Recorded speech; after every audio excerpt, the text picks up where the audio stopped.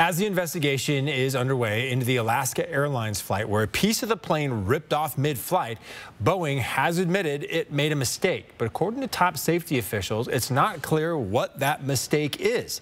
The chair of the National Transportation Safety Board says it's imperative to find out what went wrong and why.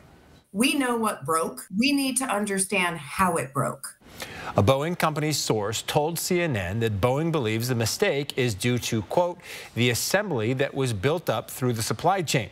This as the FAA grounded most Boeing 737 MAX 9 jets as officials investigate the cause.